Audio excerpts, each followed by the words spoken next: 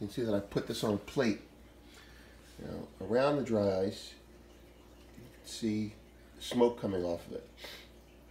Dry ice is basically carbon dioxide frozen. So it's a gas that's been reduced to such low temperatures that it becomes a solid. And when left in room temperature, the carbon dioxide slowly comes off. Now when you put this in water, you can see the gas coming off at a much faster rate because it's floating through the water. Now, I put this on the plate using tongs out of a plastic bag. I will not handle this. This is no joke. This is no over safety precaution that you frequently see people take. This is reality. If you touch that with bare skin,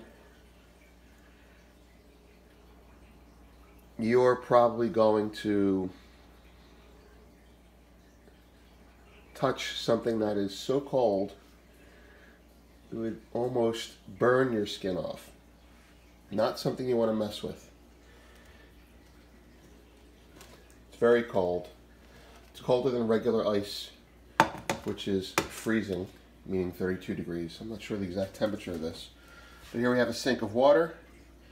Here we have this. Notice that it's been on a plate for a while. I'm going to demonstrate something with the plate in a second. How cold does it get the plate? But before we do that, let's slide this in. If it'll slide in.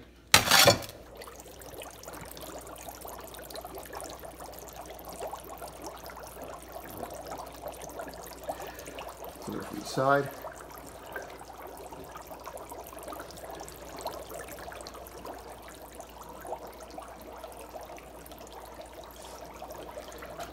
You can see the gas.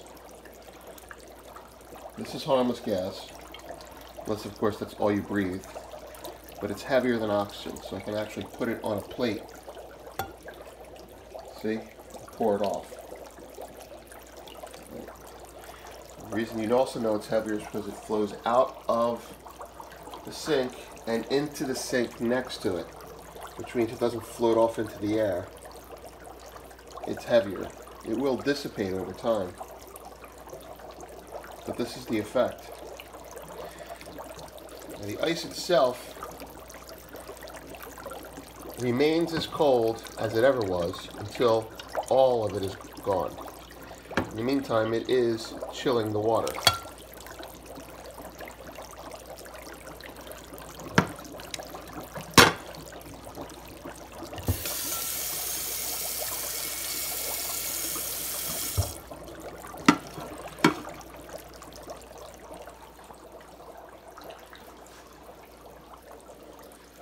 So here, you can see just a bunch of gas spilling over, and a nice little hollowing effect. And this is carbon dioxide, so not something that you would stick your face into and breathe, but it's not strong enough or concentrated enough to cause us any damage. Carbon dioxide is what comes out of our mouths.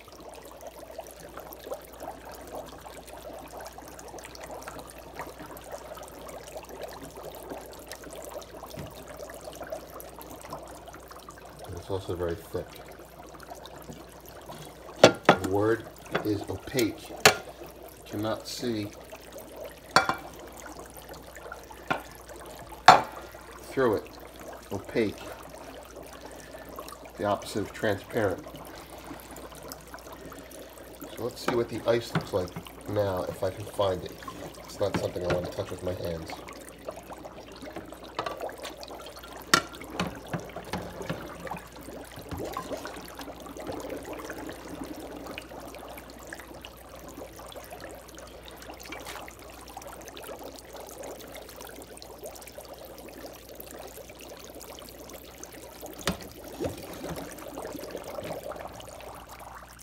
There we go. There's the ice. All right.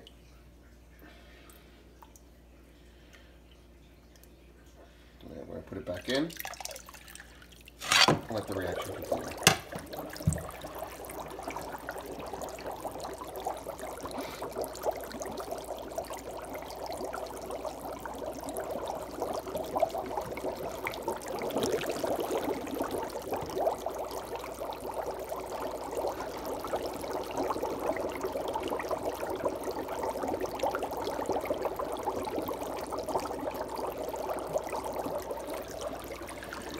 One of the laws of science is surface area. I don't know if I'm saying that technically right, but you can ask your science teacher. The greater the surface area of something, the faster the reaction. And if I can get it up again, find this little piece of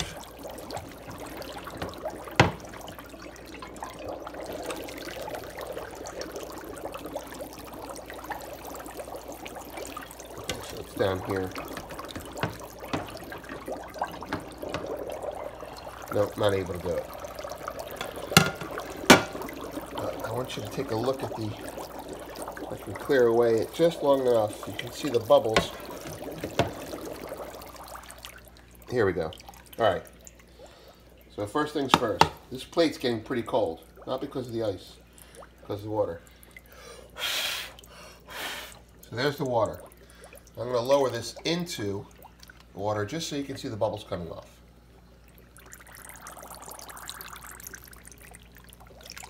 So this is getting very cold for me to handle.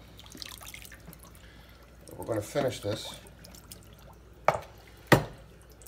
by chopping the ice into smaller pieces. One of the laws of science is that the faster, the more surface area there is in an object, the faster the chemical, or in this case actually physical reaction, happens. And the reason is because of that is it's a lot harder. Pretend you're a little soldier, a little tiny soldier with a sword trying to hack up a big block of ice. If that big block of ice is a big block of ice, it's going to take you a lot longer to do that. There's not very many angles you can attack it from. But if you take that big block of ice and you chop it into little tiny pieces, well, as a soldier with your sword, you're going to have plenty of different ways to get at it. The result is a faster attack, or in this case, a faster reaction. Now, faster reaction is going to be more violent, and simultaneously, the ice will melt faster. All right, so let's see what happens.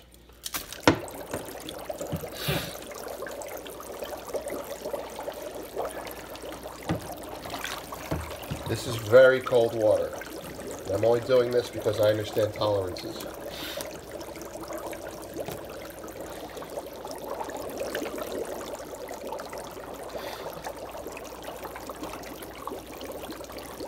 See a lot more bubbles now. May not seem like a lot, but there are a lot. This water's getting colder faster.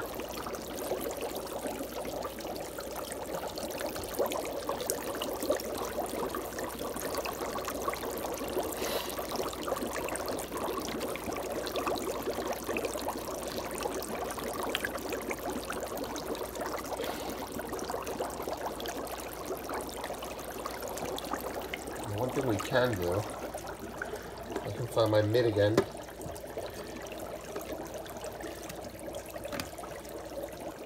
Which is not there to keep the cold water off.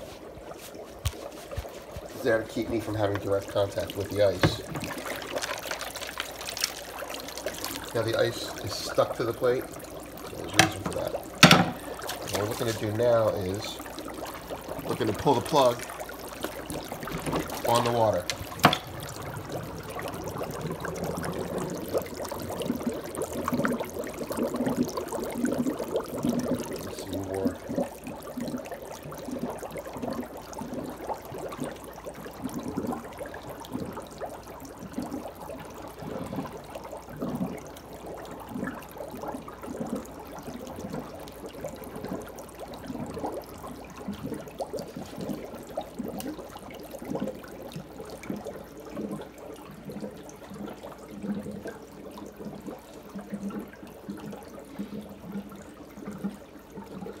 The rules for replicating an experiment like this: you need dry ice, you need a sink, you need water, you need a stopper. We need an adult to handle the dry ice. And handle the dry ice with tongs. Even using a plate is not recommended unless you know what you're doing, because the plate itself can shatter. The tongs should hold the ice and drop the ice directly into the water. And tongs should be used. The reason I used the plate I did is because it was plastic coated and is shatter resistant. A room temperature plate with dry ice on it could very well shatter. Let's see what we got here now that the water's going away. Less water, more room for smoke.